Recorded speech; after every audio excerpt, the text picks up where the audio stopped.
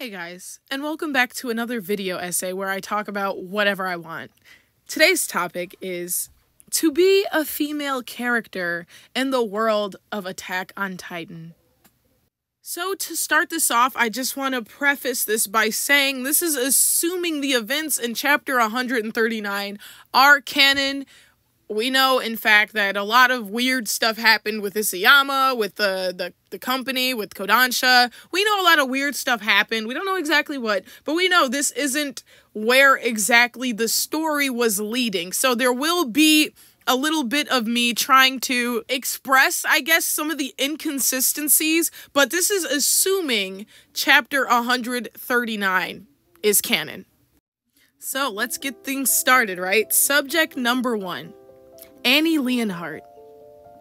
Starting with Annie, I already mentioned in a previous video that this is a very one-dimensional character, okay? She has no character development within the entire series.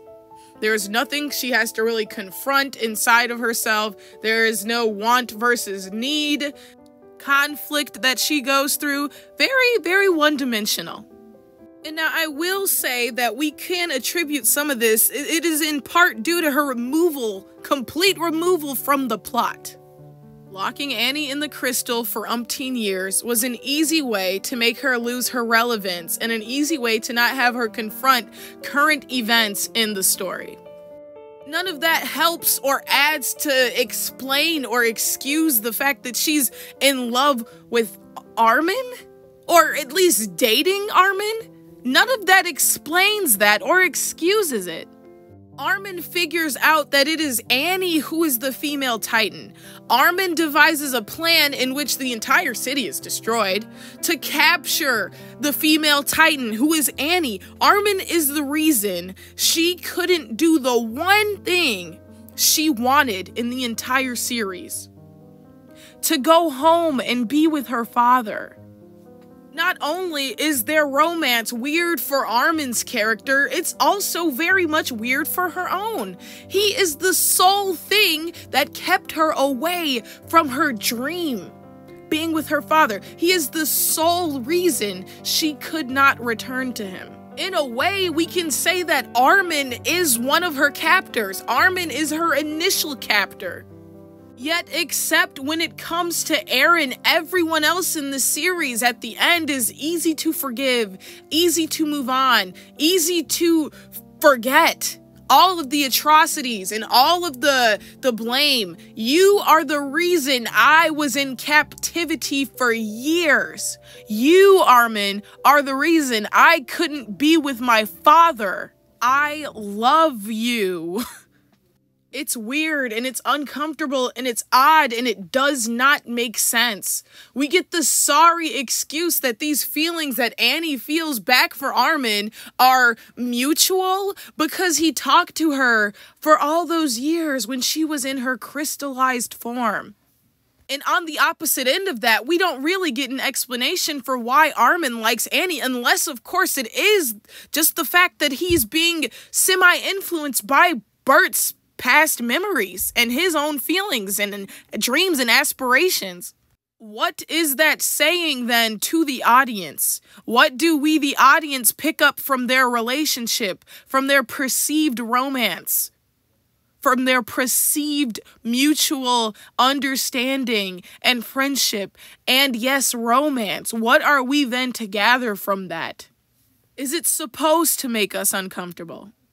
Are we supposed to keep thinking about it? Are we supposed to be thinking it doesn't add up and it doesn't make sense? Because that is the impression that Armin x Annie has left on me. Now, when the female Titan first shows herself, first terrorizes the Survey Corps, for some reason she doesn't kill Armin.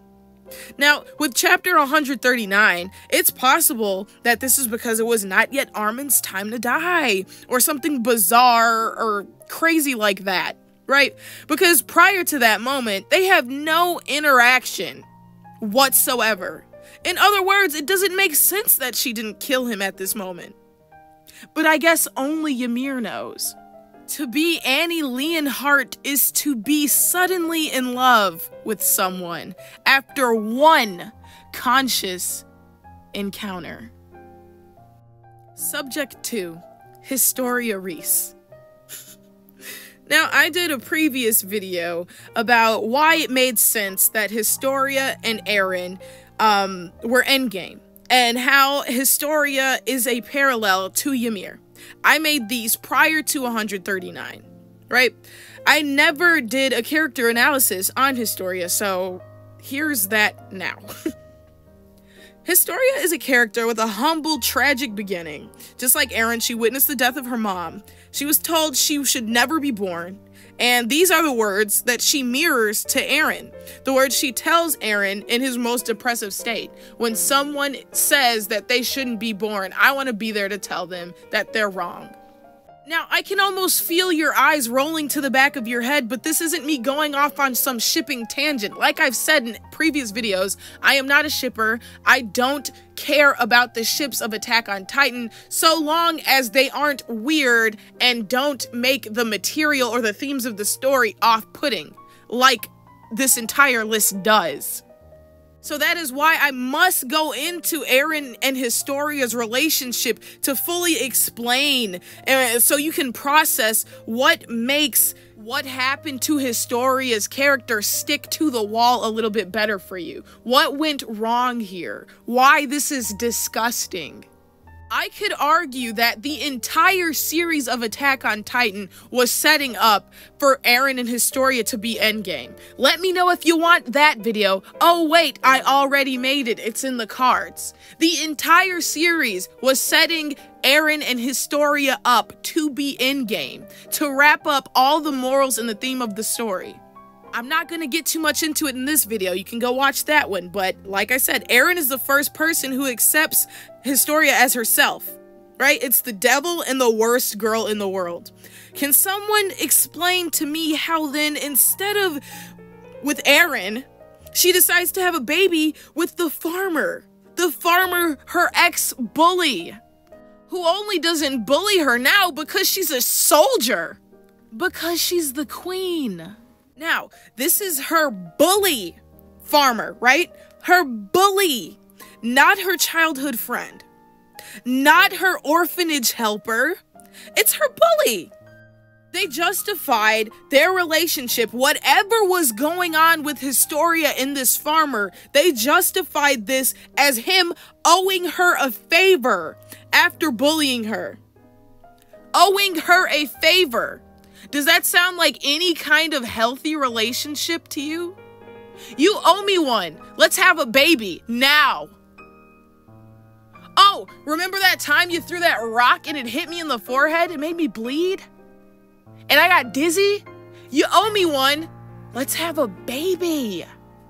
Now, in Isayama canon, right, not Kodansha canon. Kodansha canon, I would say, is chapters 131 and down, right? We're talking about Isayama canon, 130 and before, okay? In Isayama canon, we know this deal, you owe me one, between the relationship between the farmer and Historia was just him pretending, a placeholder, protecting Historia until the rumbling was over. Or until Eren got back, or whatever. We know that this was not set up to be some romantic pairing. This was not set up to be the father of the child that Historia carries. We know this. But chapter 139 will piss on you and call it rain because it wants you to believe that everything you've seen building up between Eren and Historia was just to amount to her spouting his words to her people at the end of the series, which is not where the series was leading at all. And again, the smart people, the people over here in my camp, we know that this isn't how this series was supposed to end. Arahisu was always in game. We spend a great deal of the series of Eren just getting super agitated and super upset. We will end the cycle of children paying for the sins of their fathers, or taking up roles that their parents place on them, and so on and so forth. I will not sacrifice Historia, and so on and so forth. Yet that is exactly how this series ends. That's exactly how the series ends. Historia is sacrificed. And she sacrifices herself by word of Eren. Aaron, should I have a baby? Chapter 139 wants you to believe that Aaron said, yes, Historia, go with your past bully and have this child for no reason. The only path that ends the Titan curse or whatever was what Aaron saw in his future, right? And then it's the path Aaron chose or whatever, was manipulated to choose, right? The only path that ended with the Titan curse, quote, quote, ending, right? That's the one he went with, correct? So then if he knew all of this, what was the point of Historia being sacrificed? What was the point of her having a baby? What was the point of her losing her virginity to an ex-bully if the entire time she could have just ate Zeke? And she could have just been the Beast Titan for 16 minutes. And then he could have done the rumbling. And then story over. Historia not sacrificed in any way, shape, or form. That leads you to believe that the baby was important for Aaron's plan, right? Before the entire story got scrapped and retconned, right? But that's a different video. What we're talking about now is how Historia could choose, how and why she could choose to have this baby with this ex-bully, this random guy that I presume she hasn't spoken to since her days as a child. It would make sense for her to tell this guy, hey, risk your life, stay at this house, and protect me. You owe me one. While I carry Aaron's child into this world, the only guy I have a connection with, the only guy this series has spent so long to build this connection between me and him. What doesn't make sense is her choosing to have this baby with this ex-bully, this guy who threw stones and rocks at her, right? And then at the end of the series, growing in love with him, and then marrying him, right? Because she isn't married, and the series makes it a deal to tell you, hey, they're not even married and they had a baby. Haha, what? And it's gossip from the MPs and such, right? That was just leading to a completely different ending, which is another video. I know I keep bringing it up, but sorry. Disgusting. And Historia's character was not developed so it could regress to her again going with somebody's stupid plan and doing something she doesn't want to do. She looks absolutely miserable. So why did she do it? Why? To be Historia is to be in like with your ex-bully, then have his baby, then marry him. Now it's break time, okay? Time for a little intermission, because people swear that I hate Attack on Titan. I just hate the ending. I love the series Attack on Titan, right?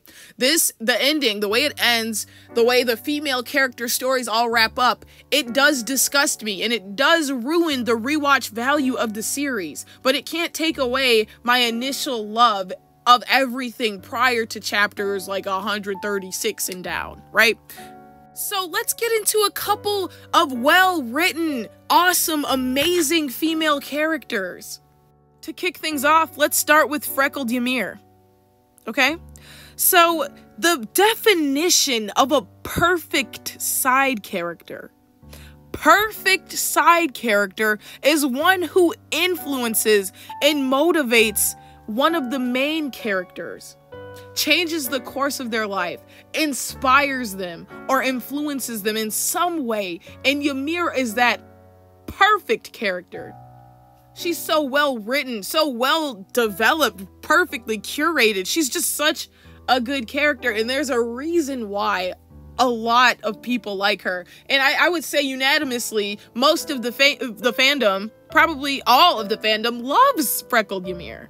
Her philosophy and her just demeanor and everything just perfectly contradicts Krista's, right? Because she was Krista then. And it's just so beautiful when they're together, how these two characters who aren't alike in any way come together and, you know, despite their differences, they work. Now, Ymir has the intuition to know something's off with Krista.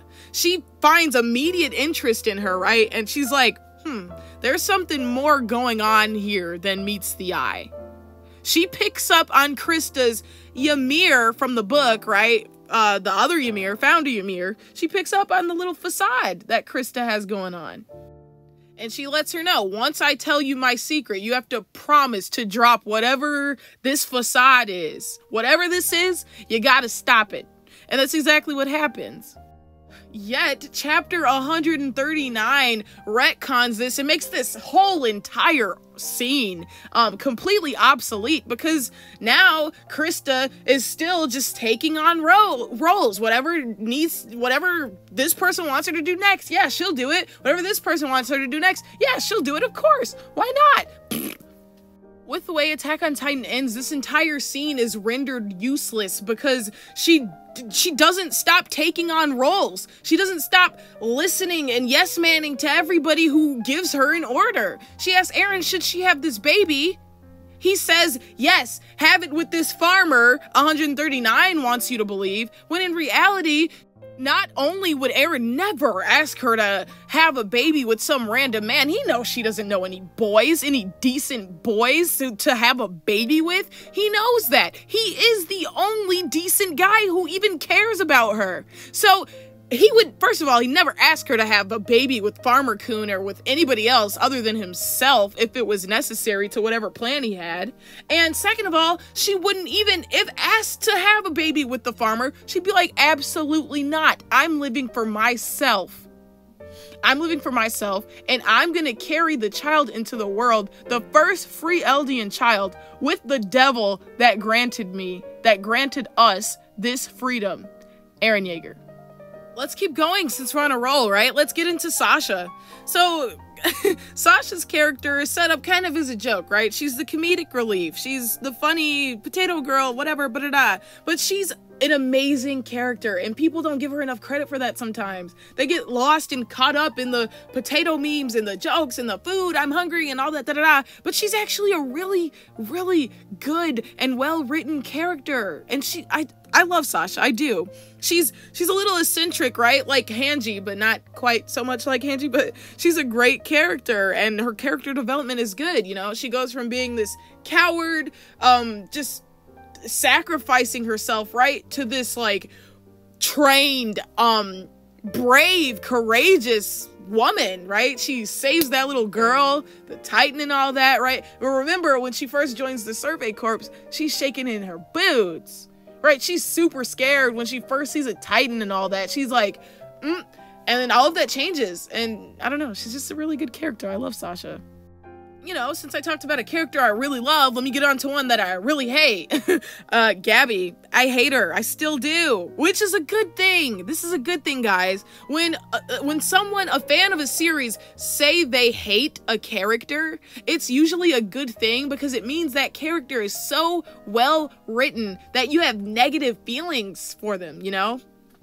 If she was poorly written or some just stupid blob filler character, you know, I wouldn't have any emotion towards her at all. But she isn't. She's important to the plot, right? And she's, you know, well written. So I hate her. I do. She's the only female character with like a real character arc. Now we're gonna get back to that because I said real character arc. Only character arcs taken seriously were Reiner's and Gabby's and Eren's until 138 and 139, of course. But on the topic of arcs, we have to jump back in and talk about subject number 3, Mikasa Ackerman. So, for 80% of the story, Mikasa was a one-dimensional Eren saver character thing. She was Eren, right? 24/7, and the only way for her character to progress or get development or go anywhere was obviously her separation from Eren. Not just her separation though, and that trips a lot of people up. Her separation and her moving on from Eren. Now that second part is the most important part. After the separation, if the obsession is still there, then there's no character development. But her spending 80% of the story in Eda mode, her spending 80% of the story in Eren mode, Eren savior mode, makes the perceived character development in the final arc that much more satisfying. You get this feeling of she's finally separating herself from him. She's finally realizing that, oh my goodness, I don't know what I was seeing in him the whole time. And on top of that, we watch her learn to care about more people, like other than Eren, right? I don't know why, but I think about this a lot. The scene when the Survey Corps, finally beats Kenny, and they get to Eren, and they're unlocking the little things around his wrists and ankles when he's in that cave, and his story's about to eat him, blah, blah, blah. They're unlocking him, and Mikasa doesn't go straight to Eren in that scene. She goes straight to protect Historia from hitting her head on the back end of the cave. Go watch that scene again. When they save Eren, Mikasa is the only one who goes straight to Historia when all the gust of wind blows and Historia is blowing back and she's about to hit her head. Mikasa goes and saves Historia. Now this is just slowly peeling the band-aid off, right? That, hey, Mikasa can care about other people. And look, she's starting to. There's a scene where she explicitly tells some characters, hey, I have people in my heart already and I'm running out of people I can care about. Right? So she's basically telling the characters, hey, I don't give a fuck about you. I don't care what you're going through. And we see this start to change. She begins to open her heart to more people. But like I said, she's able to separate herself from Eren, but never separate her mental from the obsession. We watch her, the whole development is scrapped after, Eren or Ymir sends her the little hallucination, tells her to forget about him. Eren tells her, oh, forget about me one last time, right? She takes the scarf out of her stomach, out of her shirt, wraps it around herself, and literally never takes it off after that. Literally dies in that scarf. So she kills Eren, but she can't get over him. She separates herself from him physically, but mentally, he still owns her. I'm sorry, I could just imagine her, having sex with Jean wearing the scarf. Damn. But not only does her, her obsession rule her and her actions, she forces 2 generations of her family to visit his little tombstone. What? Where did the character development go? What? I don't get it. To be Mikasa is to be in love with the literal devil, accomplisher of nada, mass murderer, and slave to his memory. Subject number 4, Ymir. Now, I don't even like to talk about this character at all. The way this series ends in regards to her just leaves the most sour taste in my mouth. Really, it's sour, guys. Ymir Fritz is the worst character of all time. She had the most potential in this series, and her relationship with Eren was just set up to be so symbolic and memorable and great and amazing and just game-changing. Yet we got what we got. And you know what that means. That's loaded as hell. We got what we got. Now, Ymir is characterized as someone who was brutalized and tortured so much that their very brain is captive due to the suffering she endured. And it makes perfect sense. A child survivor of severe abuse cannot be completely psychologically sound, right? She chooses to die instead of regenerate because she was suffering so badly. 139 retcons this, of course, but yet she chooses to endure and impose 2,000 years of suffering onto her descendants, all because she apparently loved this guy. Even as he played with other women in front of her, even as he rips out her tongue, and has her hunted, even as he gouges out her eyes, even as he rapes her and forces her children to cannibalize her body, and even as he begins the 2,000 years of suffering, she loves him and it is everlasting. Ew. Is this supposed to be some kind of like, I'm not even sure at this point what this is. This is our fourth character who should not be in love with someone. Yet, they are. Someone who's done terrible things, yet she is in love with him and it is everlasting. Now, aside, this is the biggest sin of chapter 139 because it retcons literally every single theme in the entire series. This isn't a series about slavery and subjugation and freedom and humanity. This is a series about love. Terrible, terrible love. To be Ymir Fritz is to be a child rape survivor, in love with the slaughterer of your family, mutilator of your body, and cattle breeder of your children. To be a female character in Attack on Titan is to be a girl plagued with a sick desire for someone who doesn't return the feelings. The feelings aren't mutual. And when they are, it doesn't matter because they're no good for you. In fact, they're the worst thing for you, but you love them anyway, and you love them for life.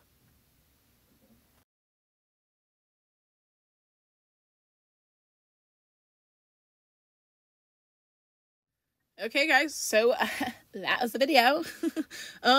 Yeah, this series is kind of disgusting when you think about it. Like, how the female characters' stories all wrap up is just literally disgusting. Leaves the worst taste in my mouth, especially Ymir. That's like evidence to me. I don't know what's going on upstairs, but that's evidence to me that this series was not supposed to end like this at all. I don't know what happened to Isayama. I would love to know. I would still like the Isayama cut, so if he wouldn't please stop doing damage control, saying, oh, this was how it was supposed to end all along, blah, retconning himself, retconning the story. Please stop. Please stop. Because no one respects you at this point. But yeah, that's my little spiel on Attack on Titan on the female characters. I thought it was disgusting, and I know it wasn't supposed to end this way. So I really wish we could have what he actually wanted to say, because I know everyone knows this story was never about sick love. This story was never about finding one's own freedom from their disgusting love that shouldn't even exist. I don't know what this series is trying to say at this point. When everything prior to 136, I could say definitively that I know this story is about the humanity's struggle against subjugation and racism and, cycles and like ending the cycle and whatnot and so on and so forth. And like so many people who are much smarter than I have said, this series was supposed to end in world peace. The ending of this series was supposed to be world peace. And the only way that could have been accomplished was through the fucking genocide. Deadass. Or, I don't know, maybe if the Lelouch thing worked somehow, we could all have just been pretentious and believed that, hey, Eren wipes out 40, let's say, % of humanity, and the gang stops him, and the whole world somehow is there to see it, and, they're like, hey, the people who bore and raised him killed him. So they are good, and then kumbaya, right? The ending's garbage. And I'll end there. Oh, but wait, it's almost 30 minutes, so I'll just keep going until 30. It's 30 on the dot. I have Patreon now, so if you want to see extra stupid shit by me, go ahead and subby to my Patreon. I literally have 0 patrons, but like, you know, there's stuff on there already. So if you want, you know, just head on over there, sis or bro. I'll be at Anime Midwest in like next week, July 2nd, 3rd, and 4th. So if you see me, say hi. Say hi. I'm gonna go as Favreau.